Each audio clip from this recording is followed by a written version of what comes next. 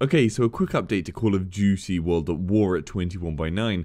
I made a mistake in my last video and missed an FOV fix that is a million times better than the long fix which I covered in my original video, so apologies on that. All you need to do with this is download it in the link below, run it like you would widescreen fixer for the ultra wide fix, and select the right Call of Duty, so in this case World at War. You can set it to launch automatically or launch the game from here, and it basically instantly changes your FOV. So start a game, single player or anything, and tab out of the game to increase or decrease your FOV level as you wish. Then tab back in and you'll instantly see the change.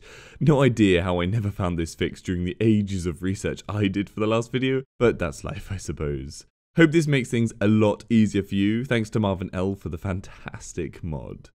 If you want to see the rest of the information about running this game at 21:9, then watch the original video linked in the description or head over to my channel page or website and it'll be there. As always guys, give this video a like if you found it helpful and subscribe for future info. For any of the games at 21:9, head over to my channel or the WideAsFcuk website. Hopefully I've covered it. If I haven't, then leave a comment down below with what you'd like to see and I'll try and cover it. And if you'd like to support the channel, links to my Patreon page are in the description and Amazon affiliate links are there too. See you later.